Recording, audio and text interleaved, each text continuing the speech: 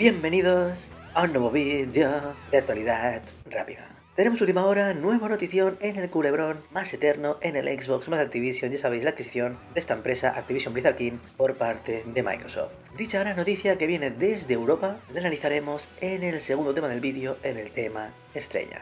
Pero como bien sabéis, ahora es el momento de las KeNews imprescindibles de las últimas horas. Nintendo confirma que no tendrá presencia en el E3 2023 de junio. La feria de este año no encaja en los planes de Nintendo, que encima, como bien sabéis, lanzará poco antes su título estrella para Nintendo Switch, que no es otro que The Legend of Zelda Tears of the Kingdom. Bueno, lo del E3 es cada vez un pasito más, igual que da la sensación de que la adquisición de Activision cada día es un pasito más hacia adelante, pues el E3 cada día es un pasito más hacia atrás. Una pena que esta histórica feria, que durante unas semanas era como la Navidad Gamer, se haya devaluado tanto y se haya quedado en esto en la etapa post-pandemia. Sea como sea, los tiempos cambian, el marketing evoluciona y por supuesto da la sensación de que el E3 se ha quedado fuera. Ahora sí que sí, vamos con el tema estrella. La Federación Europea de Videojuegos quiere que la Comisión Europea blinde la compra de Activision Blizzard. Como bien sabéis, no hace tanto tuvimos esta audiencia en Bruselas, donde entre otros estuvo también la Federación, y emitió posteriormente un comunicado donde reiteró su aprobación. Y en su comunicado oficial, la Federación expone que el mercado de los videojuegos ha cambiado, de forma que la Comisión Europea debe cambiar su perspectiva de valoración de la competencia del sector.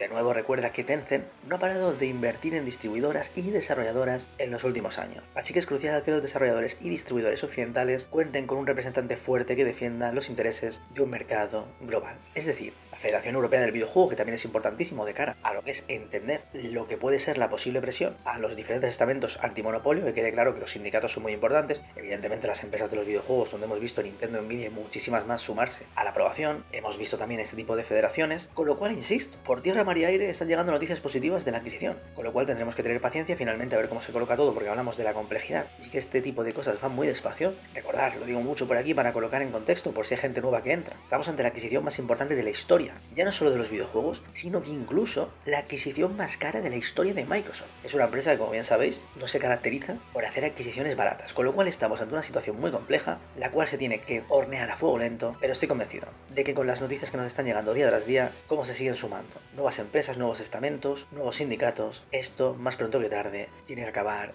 en buen puerto. Recordad que si queréis seguir todos los vídeos del canal, suscribiros, darle a la campanita, que YouTube a veces falla. Y si todavía queréis apoyar más y más el trabajo de este humilde canal, podéis ser miembros por el precio mínimo para formar parte de la familia Ultimate. Con ello me despido, si os ha gustado dar un grandísimo like, sigamos debatiendo aquí abajo en los comentarios y nos vemos en el siguiente vídeo.